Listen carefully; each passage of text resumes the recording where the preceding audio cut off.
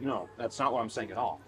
What I'm saying is that instead of buying new cars, we need to reclaim the cars from the 1900s, as you so eloquently put it, and reclaim them for everyday functional use. Get them back to restored condition and then drive them forever. You can't be serious. Like that glorified Jetta that you drive? Start over. All I'm saying is all these cars from the 90s, especially the German ones, they had a lot of problems, a lot of baggage. And if you re-embrace the car, you're re-embracing all of that, and it doesn't make a lot of sense to me. No, I disagree. I disagree. The only way to re-embrace these cars is to... What? Yeah, no, finish that thought. It's to almost be toxically, psychotically positive. There's too many flaws to take any real creed in them, and I don't think it's worth it personally. Okay. Sort of like those prescription drug commercials, right? Because they have the guy on there and he's saying what the medicine can do for the user, and then he goes through like all of these horrible, horrifying side effects. Like this may cause hot dog fingers, golden retriever face. It's like, gah, but it's all said in the same positive tone. No, not exactly. No, I get it. Yeah, I see what you're saying. I think you're right. Upbeat music, all coming through a lobotomized stream of consciousness, strictly given through a miasma of nostalgia. Have it dripping with it. Bro, that is not a headspace you want to be in. Get yours now on cassette or compact disc. Dead bolted. So how do I get out?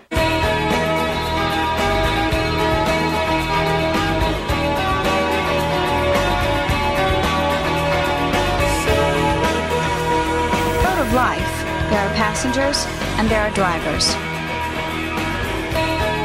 The 90s. It's the 90s. The 90s. I listen to pure moods while I merge slowly and kill the ozone layer.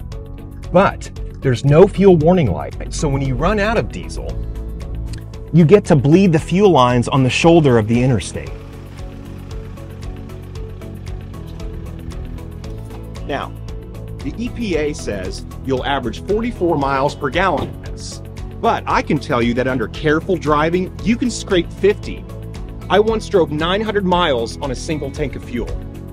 And that's thanks in large part to its huge 18.5 gallon fuel tank, which at almost $4 a gallon casts a subtle pall over your fill-up experience. Look at those numbers go.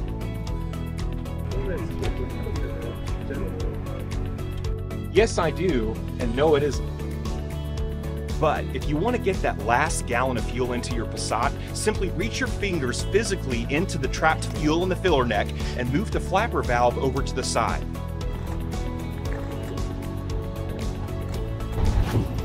Volkswagen shipped the car with a part that's only suitable for gasoline models. The engineers actually just looked at it and said, it's fine. Why? Who knows? The B4 Passat uses a central locking system that's both fragile and overbuilt, out of plastic and vacuum lines. You'll know your Passat is securely locked when you hear the sound of a cow mooing at dawn. And we can't stress enough how complicated the central locking system is on this Volkswagen. I can roll down all the windows and unlock the doors just by inserting my keyblade. Rolling down those windows until the cows come home. And what's more, Volkswagen tied the operation of the fuel door to the same brittle, fragile locking system. Why? Who knows? We have no earthly idea.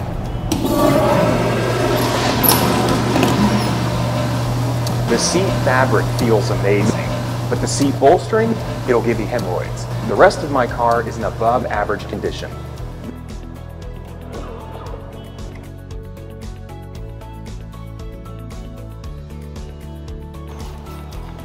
Cup holders, they're for weak people. Keep your eyes on the road, fat American. But you could get dealer-installed cup holders, but they were flimsy, insecure, and afraid of commitment. This contraption represents what's left of a dealer-installed accessory cup holder. The stains below, and there are many, represent repeated critical failures of the dealer-installed accessory. Most likely, the owner removed the contraption himself because one man can only take so much. Hun, I love you. I love love you. Do you want some coffee? No thanks, I'll grab some on the way to work. I once drove my Passat from Kentucky to Boston for our 10-year wedding anniversary. And that's how I know she won't leave. Are you taking the Jetta to work today? I need the car seat. I wouldn't know, we don't have a Jetta. The white one.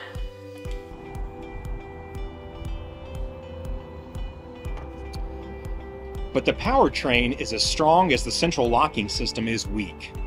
One day, I parked my Passat on my side of the street, and then I left it there for 14 months. And then one day I came back. I put a battery in, and I started it on the first turn of the key. Like it never even happened. Then I moved my Passat, so the neighbors wouldn't report me to the county.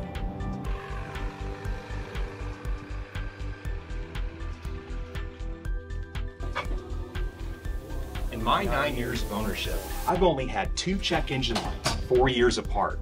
Both times, I simply restarted the car and the light never came back. Can I help you? No, Mike.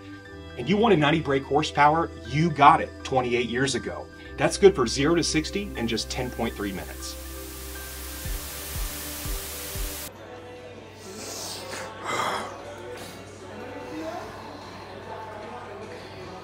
What's up, man?